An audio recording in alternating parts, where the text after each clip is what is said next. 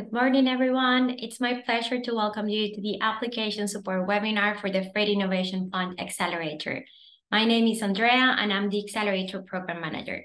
Just to let you know, we are recording this session, and we will share the video and presentation with you in a few days in case you would like to rewatch it, or in case that you want to share it with any SME who may be interested in the program.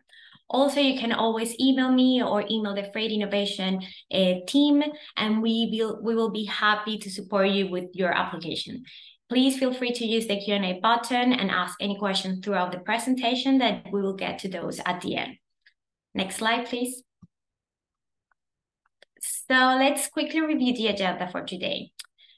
First, our program founder, the Department for Transport, will provide an overview of the future of freight strategy and expectations for this second accelerator. Then our technical lead, Alistair Ritchie, will introduce the Freight Innovation Fund program and explain the difference between the accelerator and the cluster community. I will follow Alistair, providing an overview of our second accelerator program.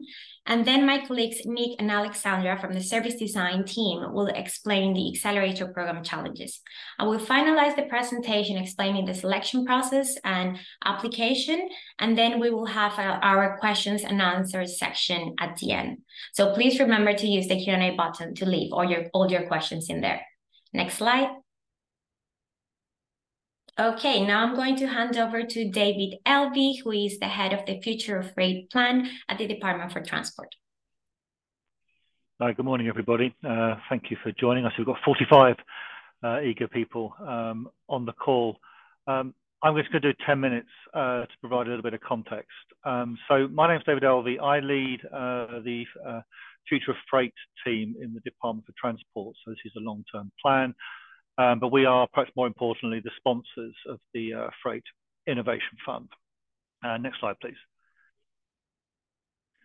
So I just want to give a little bit of context to what you're applying into. I kind of realized that the really nitty-gritty stuff of how to get the money is going to come along shortly, but I thought just a little bit of context might be helpful. So about 4 years ago now, the National Infrastructure Commission published a report. As usual with these things, contain lots of recommendations for government. But hidden away within it were kind of two themes, I suppose. The first was we've got to treat freight as a more important sector than we currently do. So we need to raise its status in our policy making, in our investment decisions. And secondly, we need to stop seeing freight as a series of separate individual modes and start to sort of see it as a multimodal system and think about our policy in that way. The other thing I think is worth saying is because freight has traditionally been a highly effective, highly efficient system operating day to day in the background, delivering all the things that we need, it is fair to say that I think that certainly at the highest levels of government, the freight and logistics system of the supply chains that it underpins were not sort of front and center of policy making. But we've had a few things hit us over the last 2 or 3 years that have kind of changed that quite considerably. Obviously, we've had to sort of negotiate and then deliver on new trading relationships following Brexit. We've seen the sort of the interruptions that COVID wrought on the global supply chain network and the impact that it had on sort of global freight logistics systems, but including into the UK. And then we kind of got a little indicator of what happens if you don't think about freight and logistics properly. One ship turning sideways in the Suez Canal creates incredible delay and incredible cost to our supply chains. So taking all of that, back in June last year, the government published a long-term cross-modal plan for freight, which we call, not surprisingly and probably sensibly, the Future of Freight Plan. And within that, we set ourselves 5 objectives for the freight sector. We want it to be, and it is already many of these things, we want to make sure that it either gets better or that it maintains them. So we want it to be cost efficient, reliable and resilient. They're not quite the same thing. It needs to be environmentally sustainable, and we set ourselves a task of making it more valued by society so that actually people recognize the role that it plays in their day-to-day lives. Okay, next slide, please. So within the future of freight, and you see on the right-hand side, there are five chapters. These were the areas that sort of a lot of engagement with stakeholders highlighted as the areas where we needed to provide our focus and where we needed to develop specific actions to address challenges, opportunities that exist. So our focus today is not on the four in dark green. That will be for a different audience. It's on what we can do around data technology and innovation. So there's an entire chapter in the plan dedicated to that. If you are so minded, you can go and have a look at it. But essentially, we identified a couple of challenges. So on the first side, the freight sector itself, it's a relatively established conservative industry, one that operates on pretty tight margins, and that's across all modes. There's been a bit of a spike in shipping line profits over the last sort of 24 months, but generally speaking, you're single-digit profit margins. And what that creates generally is a relatively conservative approach to innovation, and one that tends to focus on incremental improvement of existing systems rather than the consideration of more disruptive technologies. So as a result of that, the sector has limited awareness of the solutions that people on this call have to offer.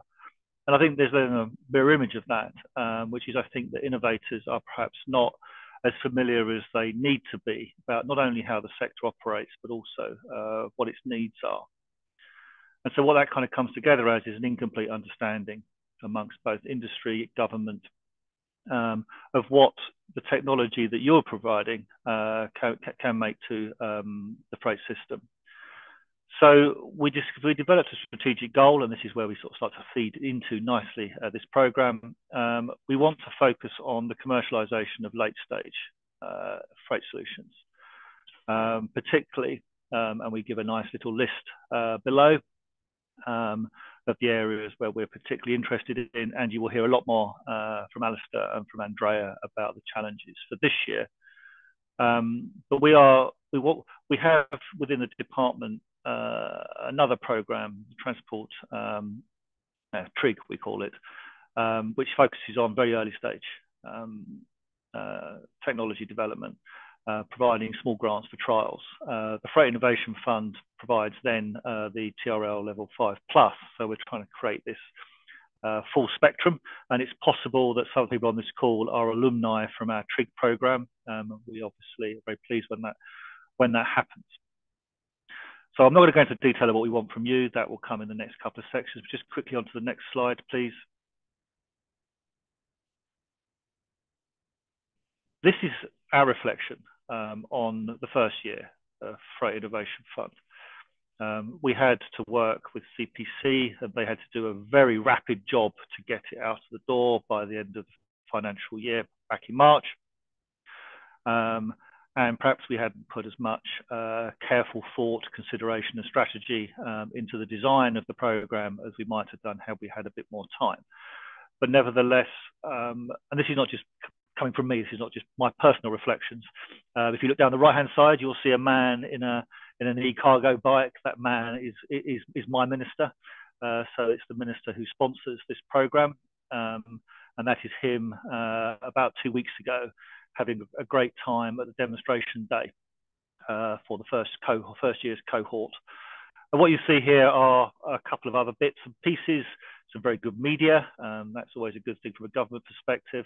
One of our alumni getting a lot of coverage on the BBC for its partnership with the Post Office, delivering by drone mail between the Northern Scotland and the Orkneys.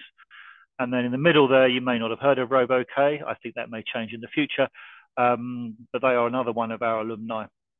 And they've raised an additional $2.1 million. So just dollars, not sterling, but still nevertheless significant. And they've done so largely off the back of the success of the trial that this program funded. So I imagine RoboK is the dream for a large number of people on this call. So the message on this screen is not only am I pleased with how it's going, and that this program has demonstrated that it does work, but that people far more senior than me in the organisation are also very content with how it's going. Okay, then so to the final slide, please. So I suppose this is fairly obvious, really. I'm very excited to receive applications from those on this call and hopefully potentially from some others. And I'm fascinated to see the solutions that you've developed and how we can apply them to achieving our objectives to the freight system, all modes, as I've said many times. I guess it's really clear that we want you to succeed. You know, your success is our success in this context. If we have more robo-Ks coming through this program, we not only address some of the issues and challenges facing the freight sector, but we also deliver upon some of the government's more strategic objectives around productivity growth, levelling up the economy, achieving net zero, and so on. So please listen to the rest of this webinar. It will provide you with all the details, I think, that you need to apply. I will be hanging on and coming back at the end for some Q&A. But otherwise, I think I will hand over to Alistair, who's going to take us through the next set of slides. So thank you very much for listening. If you have any questions, please pop them in the Q&A if you can, not the chat. Thanks very much.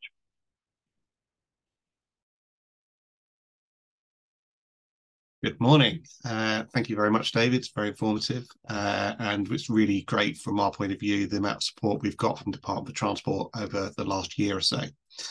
As David said, my name's Alistair. I'm Head of SME Development at Connect Catapult, and I am the technical lead for this programme. Next slide, please. What I'd like to do first of all, for those that don't know a lot about us, is to explain what the Catapult network is and who we as CPC are, Connect Catapult.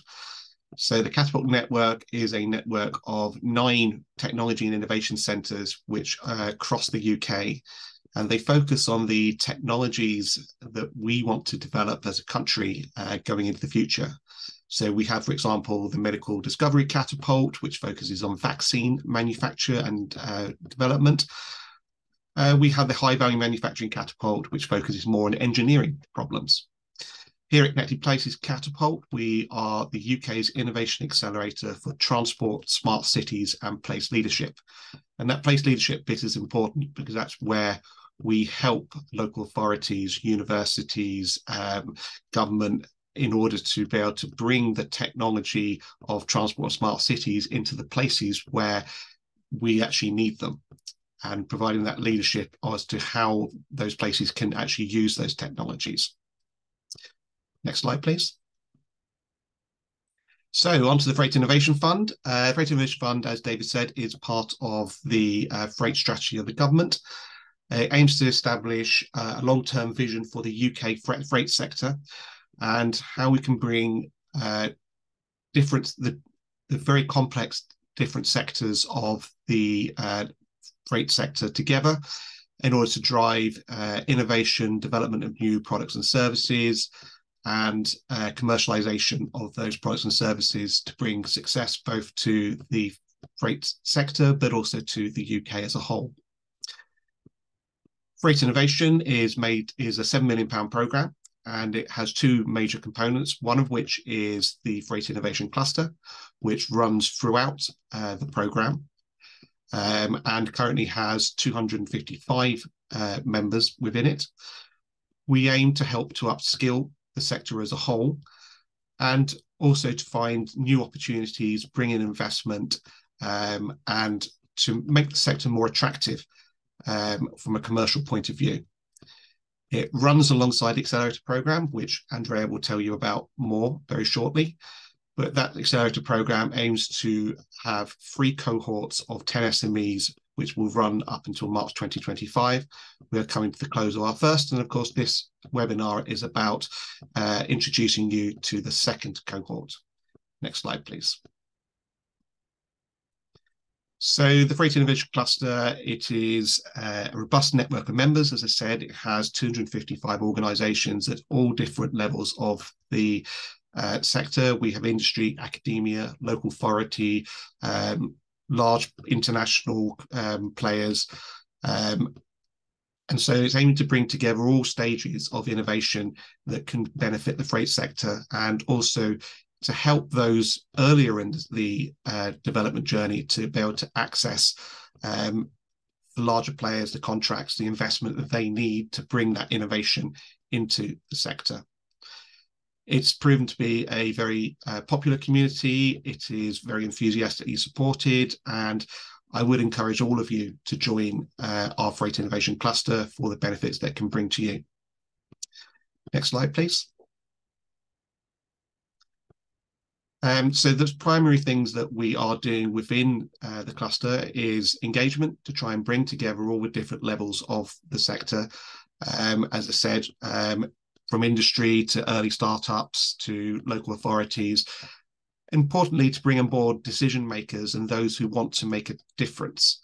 Also encouraging diversity, which is a key part of what we are trying to do within the cluster. We attempt to, and we are in fact, driving matchmaking across the cluster. So we have a cluster manager, Francesca, who is more than happy both to find out more about what you do, but also to facilitate introductions to those people who are going to help make you a success. And as David said early in his presentation, your success is very much our success. We are very keen for you to succeed in this program. As a Catapult, we are a non-for-profit organisation, so actually your success is very much our success. We're also looking to upskill the sector, looking at things like access to AI and cybersecurity and new technologies that are coming on in the future. But a key part of what we do is delivering those tangibles. So we want to see new products and services, new businesses in the market, and we want to see them growing through investment, through their ability to internationalize, and in general to support the UK economy, because the freight sector is a huge part of the UK economy, and its success will support the wider economy that we all are part of. Next slide, please. Okay, I think that was the end of what I wanted to say, and I'd like to pass back over to Andrea, who's going to tell you more specifically about the Accelerator. Thank you. Thanks, Alistair. Next slide, please.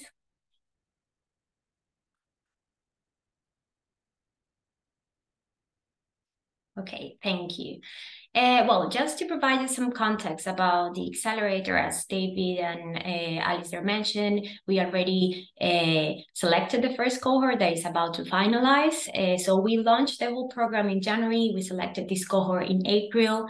And well, we had the demo day now in October. So we have gathered a couple of statistics that we wanted to show you today. So for the first cohort, we got 65 applications. We selected 9 SMEs. Each of them successfully conducted the trials with the industry partners. Well, actually, David mentioned a couple of stories that we have about the program. And also with the slides of the webinar, we are going to share the brochure of the first cohorts in case that you want to read more about them. We made around 30 investor introductions, and thanks to the investment support provided to the SMEs through the program, they have successfully raised £7 million to date, and we still are working with a couple of other SMEs that have a funding round open. We made around 75 business introductions, and the program has created 22 new job positions. And well, here you can find a picture of our SMEs with their team. So next slide, please. Okay, so now we'll launch our second open call on October 19, and we are looking to select up to 10 SMEs with a technology readiness level 5 or above. So this means company with the technology validated in an operational environment and with at least a large-scale prototype. You can find the list of the TRL levels on our website and the description of each of them in case that you would like to read about it. And each successful SMEs, we have the opportunity to access to up to 150K of grant funding for conducting trials with the industry partners. And the amount of this grant will be based on the proposal that we receive in the application. The program will last 6 months, and the SME will have the opportunity to test their solutions in real-world environments, and they will have access to testbed locations provided by our program partners. Also, to be eligible to apply for the program, SMEs must address at least one of the program challenges that we have and that we are going to explain in a bit. Next slide, please. Okay, funding, as I just mentioned, the FT will provide up to 150K in grant funding. The specific amount will be determined based on the trial proposal. And to foster a collaborative and mutually beneficial partnerships, SMEs are expected to contribute 30% of the total project cost as matching funds. So this was designed to be in kind, and it could include, for example, an equipment that you already possess and intend to use for the trial, or perhaps a training required for your employees as part of the testing. So if you go to our website, you will find this funding section that we have in the short video here, and you can find all the details and a list with all the eligible costs that you can include in there. You just have to press the More Info button. And just to provide an example of the amounts, if you have been awarded with a grant of 100K, you should match it with 30% of the total project. So that will be 30K, resulting in a total trial cost of 130. You will be able to specify these details in the cost breakdown section in the application form. And in terms of the payment structure, it will be 60% upfront in March when the program starts, and 40% at the end upon the conclusion of the trials and submission of the final report. Next slide, please. So we have 6 amazing industry partners this year that will support and provide the access to the testing facilities. So the program partners are Freightliner, FedEx Express, Port of Tyne, Wincanton, Maritime Transport, and Portsmouth International Port. So to gain a deeper understanding of our partners and their role within the Accelerator, we encourage you to explore our website. So there you will find detailed partner profiles highlighting the specific challenges they're keen on, the facilities and resources that they can provide to the SMEs, their motivations for participating in the Accelerator, and additional relevant information that you can use for your application. So please download the partner profiles before completing your applications. Also, the SMEs have 2 options to apply to the program. So the first one is with a trial proposal, looking for a match with one of our amazing program partners, or the SMEs can also apply with their own trial partner. So this could be any freight organization that you are maybe already having discussions with. So in case that you select the second option, you have to provide more information about this organization, the relationship that you have with them, and also these partners have to come to the interviews that we are going to have in the selection process. Next slide, please. Okay, SME offering. So in addition to offering the financial support and the chance to test your product, our commitment stands to support our cohort in scaling their businesses by providing customized business support.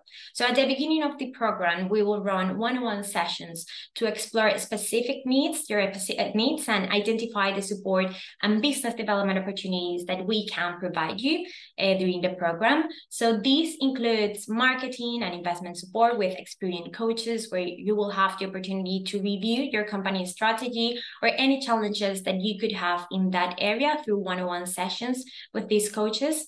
It also includes introductions to potential customers or any other support that we believe from the catapult that can help you and we identify in the needs assessment. Also in the program, we will provide trial support to help you design and implement your trial, and also to make sure that we are delivering everything on time. And we will culminate the program with a demonstration day. This is a celebratory event where the SMEs will be able to showcase their solutions and demonstrate what they have achieved during the program and the trials to key stakeholders that we invite to this event. So this could be investors, potential clients, academia, government, and anyone that we believe could be relevant to come and meet the SMEs. Next slide, please. Okay, well, now I'm going to hand over to Nick Talbot and Alessandra, who are going to explain the program challenges. Good morning, everyone. My name's Nick Talbot. I'm a service design lead at Connected Places Catapult. And thank you, Andrea. As mentioned, we'll be walking you through the challenges, but also a little bit of background so you understand where they're coming from and a little bit about how they differ from year one. Next slide, please. So I'll be kicking us off with the introduction and background, so specifically a bit about strategic direction and the hardware technology innovation requirement.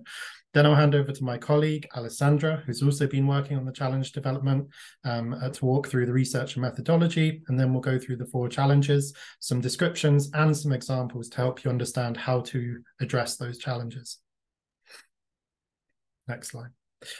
So I think the key parts of the strategic direction, David already gave a good overview previously, but just to reiterate, intermodality is at the heart of all of the challenges. There is that hardware technology requirement, which we're kind of increasing the importance of this year.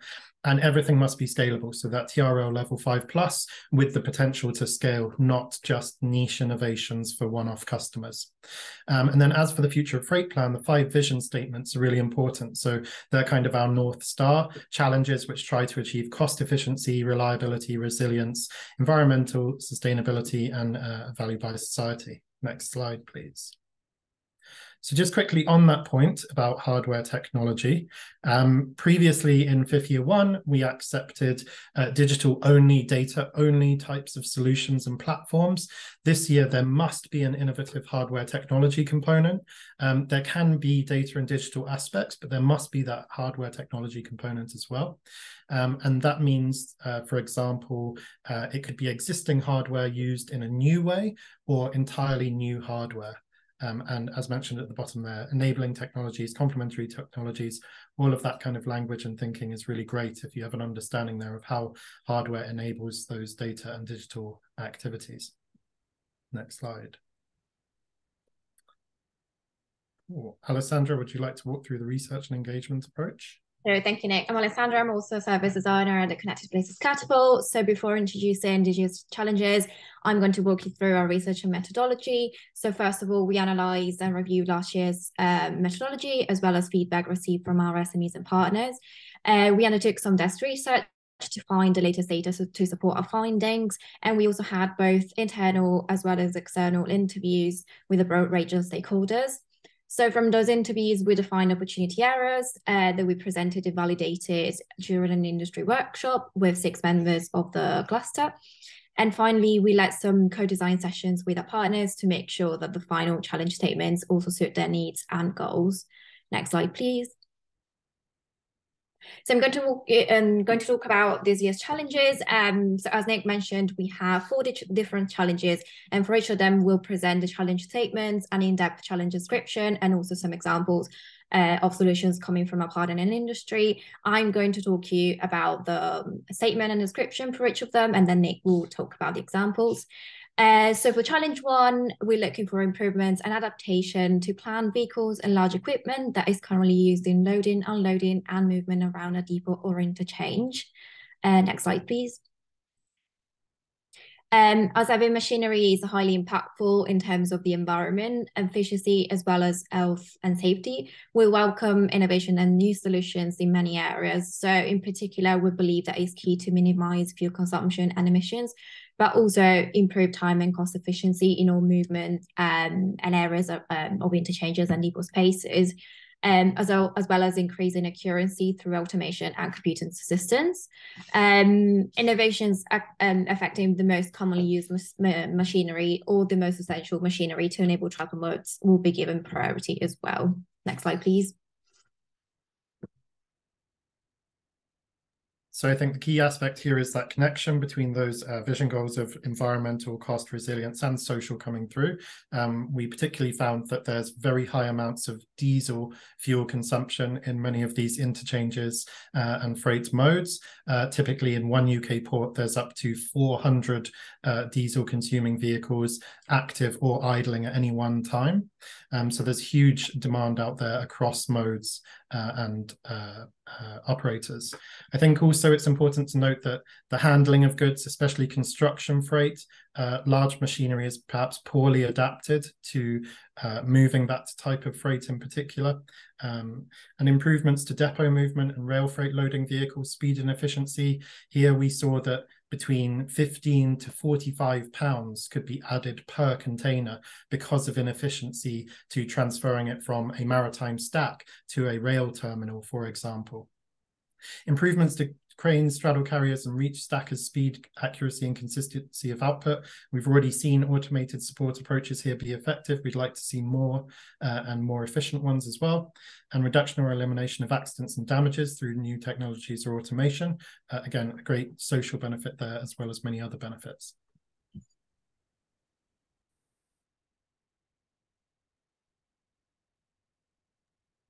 Next slide.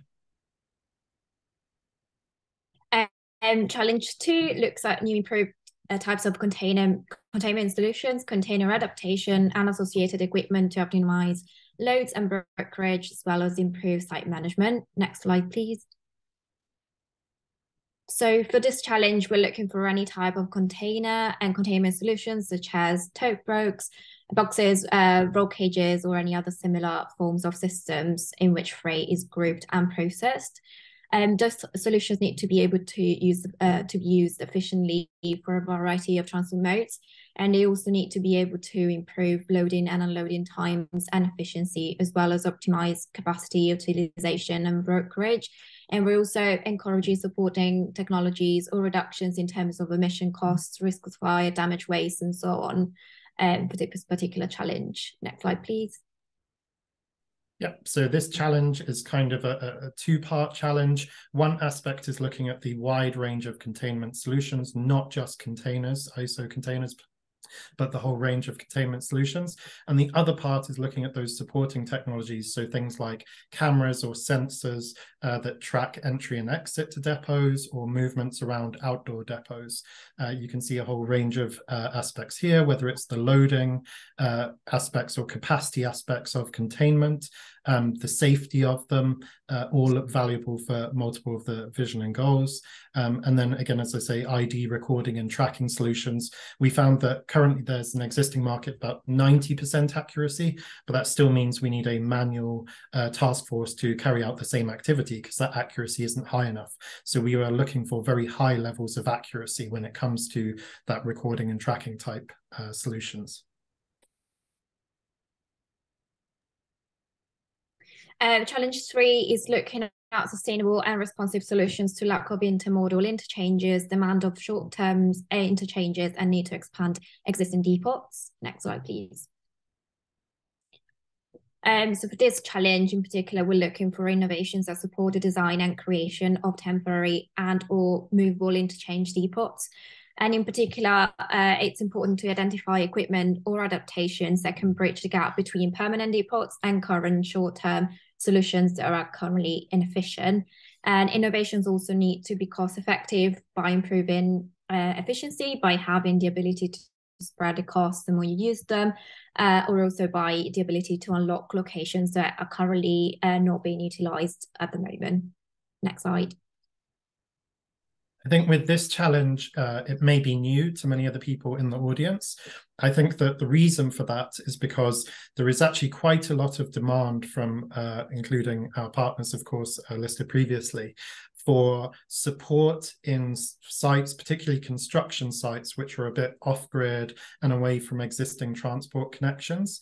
The difficulty in identifying this challenge is that those needs are quite cyclical. They can come and go, and it's maybe not a consistent form of demand in one type. And maybe that's why the market hasn't quite realized there is this big demand where people are turning down work or unable to win the work because they can't meet that level of efficiency in those off-grid sites. So anything that is an improvement upon yellow machinery and those other typical short-term approaches, but not as capital expensive as, say, the full kind of conveyor belts, hoppers, etc., you might have in a permanent depot. And anything that can be responsive, movable, support big peaks and troughs, or even expand existing depot areas. The one quick thing I'll say here is that this challenge is working within the existing planning regulation. So things like meeting noise, dust, operation hours, etc., etc. Anything that supports that is really welcome. Finally, challenge 4 looks at unlocking the potential of new and or existing micromobility and e-mobility modes or interchanges. Next slide. As we're now about to face significant advances and changes to electric batteries, powertrains, and engines, we'll also see those innovations unlock the ability to carry larger loads, travel farther, and be more reliable. And this, of course, creates a great opportunity to adapt or improve existing e-mobility and micromobility vehicles, but also design new ways of transportation and new ways of transporting freight that can significantly lower carbon emissions, traffic, and optimize last mile logistics. And those innovations also have the possibility to open new intermodal connections, which require less capital investment as well. Next slide. So this year, we really want to open up that idea around e-mobility and micro-mobility. As we said, those technological advancements means that potentially heavier loads can be carried for greater distances. That means we expect new types of mobility, maybe adaptations from old types or entirely new types. And hopefully they have that increased ability, which maybe unlocks new uses or supporting technologies. I think it's important here to talk about light touch interchanges. What does that mean? Well, it means that we think that micro-mobility and e-mobility can be that kind of lifeblood that connects maybe the larger, more regulated spaces where space is limited. So a maritime port, space is very limited. Could micro-mobility and e-mobility have a lighter touch interchange with that than, say, a rail connection could with the maritime port? And it applies to all modes, of course, but one example there. And of course, this idea that urban areas and rural areas could benefit from e-mobility and micro-mobility, perhaps being smaller, more agile, more cost efficient, etc., etc. Next slide, please. So just a reminder that information can be found online as a downloadable PDF as well. And we're happy to answer your questions at the end of the session. Back to Andrea. Great, thank you, Nick. Next slide, please. Okay, application. The first thing that you need to know is that applications will close on November the 26th. So we encourage you to submit your application early. So in case that you have any questions, we can actually assist you. Also here you can find the eligibility criteria, which is also available on the website. Please ensure that you meet these criteria before proceeding with your application to the program. So first, you must be an SME.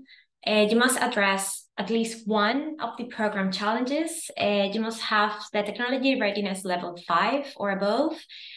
You must have a UK registered company, and we won't be able to proceed with those SMEs that are not registered in the UK. You must be willing to test in a real world environment, and obviously having commitment and willingness to engage with the program and get the most out of it.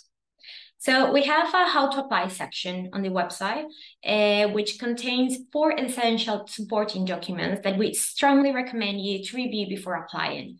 So these documents include an application guidance with all the detail for all the questions in the form, the terms and conditions of the program, the partner's profile that I previously mentioned, and a detailed document providing additional information about the challenges. So as you can notice on the website, we provided a condensed version of the challenges, but you can access to the full explanation on this document that we have here.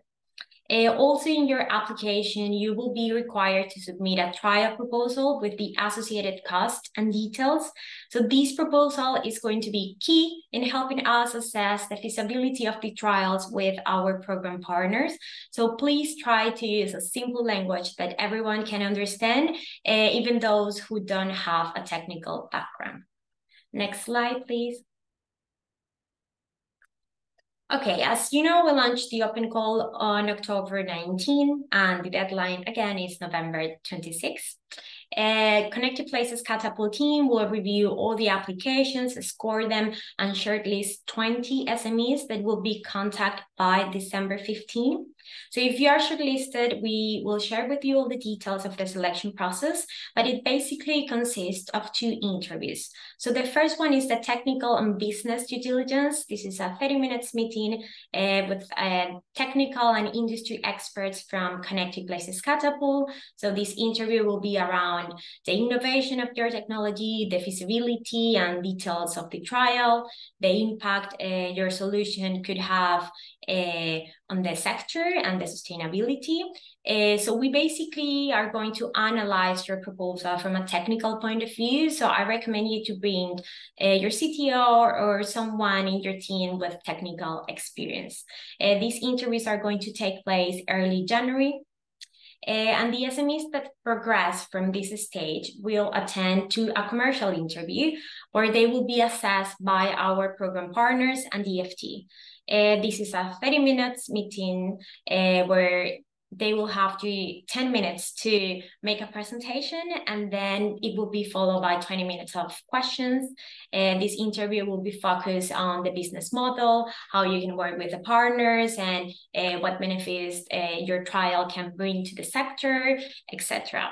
And these interviews will take place at the end of January or beginning of February. But if you're shortlisted, I will send you an individual invitation with all the details to join both sessions, and they're going to be virtual. Then during February, we will run all our admin process to sign the grant document letters with those SMEs that were selected. And the Accelerator is set to kick off in March. So during the first week, we will host a welcome day at our London office. This in-person event is designed to onboard the SMEs and partners, providing a comprehensive overview of the program's structure, expectations, and any other key details that you need to know to start the program. And as I previously mentioned, the program will last 6 months. So the first 2 months will be dedicated to the trial design with your partners. And then the trial live will be from May to August 2024. And the demo day will be in September. The date is to be confirmed. Next slide, please. Okay, last but not least, this is the scoring criteria that we will use to evaluate your applications. So we have 6 criteria, and here you can see the weight that will carry each of them. So the first one is the solution, where we want to understand if the product is innovative with a clear, unique selling proposition and the development stage of the solution. The criteria number 2 is the testbed proposal.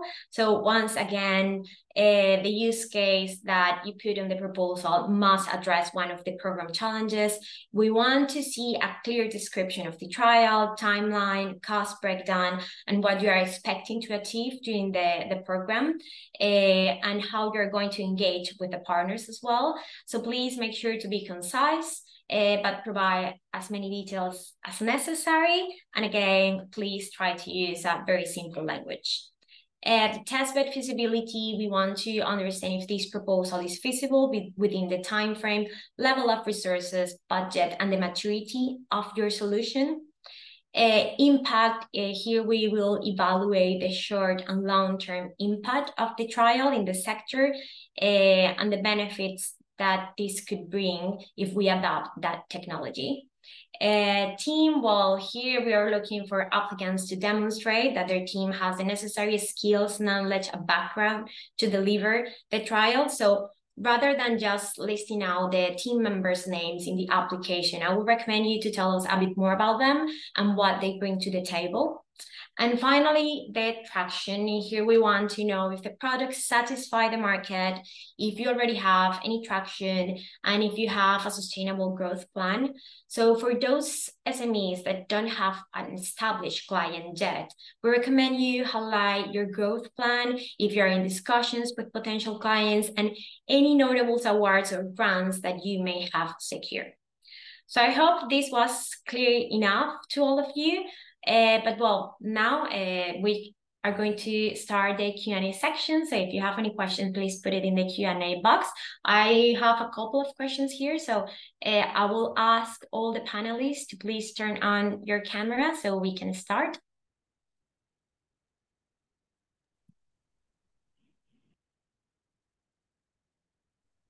Right, we are all here. Perfect. So, okay, the first question is, can you please send the slides afterwards? Yes, that was a simple one. Who should we contact for matchmaking? I think this is related to the cluster, Alistair. Yes, so if you're not already a member of the cluster, if you could join, you'll find the link on our website. If you search in there for Freight Innovation Cluster, you'll find it. And then Francesca within the cluster will be able to talk to you about what's possible. Thank you. And if you have like any specific questions about the cluster per se, you can send us an email in the address that we have here, freightinnovationfund@cpc.catapult.org.uk. But well, you can send us an email here. The next question is, are the funding amounts inclusive or exclusive of VAT? I think the answer is exclusive of VAT. But Alistair, if you have anything to add here? Yeah, absolutely. So grant funding is a gift effectively to you. There's a limit to how much grant funding you can have within any given year, but it is VAT exempt. Okay, thank you. Can project funds be used to fabricate technology for trials, or can they only be used to operate existing equipment? So, yeah, we would like you to test solutions that are already developed. We understand that during the trial, maybe you have to adapt your solution to the partner and you have to do a couple of developments. So that's okay, but the solution needs to be fully developed to test in the program. I don't know if any of the panelists have anything to add. I think that's no. Okay. Are we allowed to enter 2 applications, one for challenge 2 and another for challenge 4? Yeah, you can apply for both challenges. You just have to explain the difference in the application.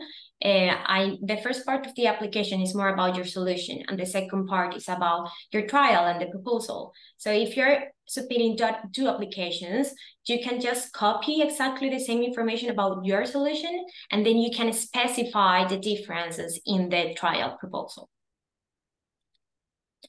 Will the slides be emailed out? Yep, we will send this to you probably tomorrow with the recording of the webinar. Okay, CPC demonstration partners before. Do we need to liaise with CPC demonstration partners before applying for the grant, or is it suitable for partners' needs assessment as part of the application process? So if you need any specific information about the partners, I would recommend you to go through the partner profile. If you still have more questions, you can just email us and we can try to answer this the best that we can. We can set up a call and talk about it, but we are not having needs assessments during the selection process. This is something that we do once we start the program to understand what type of business support we can provide to the SME. If any of the panelists would like to add something to these answers, they are free to unmute yourself and talk. Okay. Charge for the support this need to be built into a grant. If we are already in touch with, okay, if we are already in touch with one of the program partners, can we indicate them as a test partner? Yeah, actually, if you are already in contact with them, I think it's a good opportunity to you to submit a must customize proposal. This doesn't mean that the SMEs that are not in touch with the partner when we consider it's exactly the same. So yeah, it's okay for you to mention that you're in contact with this partner and and mention the partner. Yep. Alistair, you wanted to say something? No, I think you might have missed one from Steve Carroll, though. Where? Question. So did we answer the question on do CPC or demonstration sites charge for their support to the building into the grant? No, partners are not going to charge you to provide these testbed facilities. This is all part of the program, and the grant is going to be used for the SME cost. So basically, the solution, the testbed facilities are included in the program, and you don't have to pay for it. I think that's the short answer. Okay. Are there any limitations to applying to TRIG and FIF simultaneously with the same project? For example, applying to TRIG for the commercial model development and FIF for the scaling of hardware with an industry client as the test bed. So I think probably Alistair can answer this question better than me. Yes, so there are some limitations in terms of the amount of grant funding you can have over a certain period of time, so that needs to be borne in mind. But on a technical side, we will look carefully at applications that might cross over. So you can apply for TRIG and for freight innovation at the same time. However, we will put take a very close look at those projects to make sure that we're not double funding in any place, and that they align with the strategic priorities of the programs. Great, thank you, Alistair. Is there a chance to talk about an idea with someone from CPC without any commitment ahead of an application? Yeah, of course. We're open to have calls with anyone that contact us. Just send us an email to this direction that we have here, and we can have a chat without any commitment. Can an applicant use their own subcontractor to assist in the trial design and evaluation support, or must the CPC do this? So, yeah, the applicant can use their own subcontractor to assist in the design and evaluation, but CPC needs to be involved. So basically you have to, we are going to provide you like a workshop explaining what we want to see on the trial proposals. Partners and SME are coming to this, and then we are going to ask you to send that proposal to us. We have to review it and approve it so you can go ahead and start the trial. The partner is going to help us to review the proposal as well. But yeah, if you want to involve any subcontractors, please feel free to do it. You just have to clearly explain the roles in the application. Okay, is the grant part of the mini-MEs? What is that? I can answer that one. And yes, when I was saying that you need to be careful about the amount of grant funding you have within a particular time period, de minimis is exactly what I was referring to. So yes. Okay. Scope. Okay, can someone from the program help assess our fit within scope before making the application? How strict are the challenge areas? So these are two questions. The first question is like, yeah, we can have a call. We can assist you. What we can't do is to review the application before submitting, because this is going to give you an advantage in front of the rest of the SMEs. But yeah, we can support you. We can have a call and understand if you actually fit with the program. And then how strict are the challenge areas? So I think maybe Nick or Alexandra can answer this question.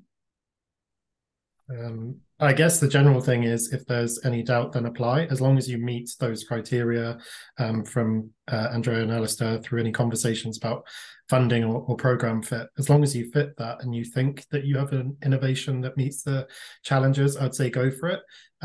We've clearly changed our approach from year 2 to year 1 to increase the number of examples we've given so that it's clearer exactly what kind of innovations we're looking for. But at the same time, we are relatively relatively open to understanding that the wording we use might not match what everybody else uses. And so there might be forms of innovation that we can't put a word to, but relate to those kinds of challenges we've listed. So I'd say, yeah, as long as you pass those first couple of checks and you think you are applicable to a challenge area, then go for it. And I would also add to that is that the whole idea of innovation is it's new ideas. So we don't necessarily know what they will be. Also, your solutions might be moving from one sector to another, and we might not be able to describe it within the challenges. So I think in answer to, will it be strictly applied? No, but you do have to fit within a certain, relevance, certainly. Thank you both. If we are a UK registered company, but a subsidiary of a foreign company, are we eligible? Are there any particular requirements to the UK company? So yeah, maybe your subsidiary can be based in other country. That's not an issue. What we want to make sure is that you have the company registering in the UK, that you are having operations here, that you have a bank account here in the UK. So I think those are the criteria that you have to follow to apply.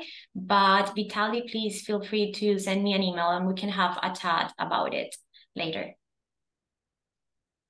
Thank you. Are innovations decarbonizing transport refrigeration in scope? I think, Nick, maybe you can help me with that one. I guess as long as the technology is related to containment, and that to me sounds like a form of containment that would affect cost, the yield of goods, the environmental costs. So it's working to those visions. It's related to containment. I think it's pretty relevant. I think, Alessandra, you came across food and drinks containment issues as well.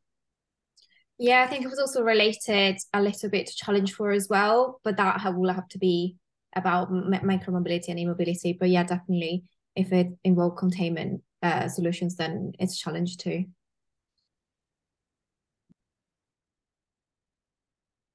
Thank you. I have a question in the chat. So it mentioned 150K, but the example state 100K plus 30K match funding. What's the maximum grant and maximum match funding? So yeah, it was just a simple example that anyone could understand. But the maximum amount that you can ask for the grant is 150. And the maximum match funding, I think that depends on you. What we are requesting in the program is 30% of the total project cost. But if you consider that you need to put more in the match funding because the trial is going to require more funds, that's okay for us. We don't have a maximum. So if you explain that on the application, that should be fine for us.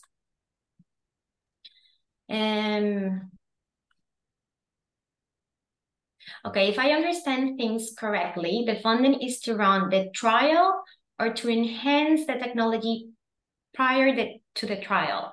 So yeah, the funding is to run the trial. You should have your product fully developed to be selected. What I mentioned in one of the answers is like, if you need to do any development to adjust your product to the partner, that's okay. You could include that as part of the proposal, but again, your solution needs to be fully developed. Then I think this question is for you, Alistair. How can it be a new idea if it is at least TRL 5? Because I think you mentioned something about it. I wouldn't say new idea, but it might be a new application of something. For example, moving between sectors, a new way of looking at things, a new innovation. Perhaps new idea is the wrong way of saying it. A new innovation for the freight sector, which might not in itself be a new idea as such. If that answers the question.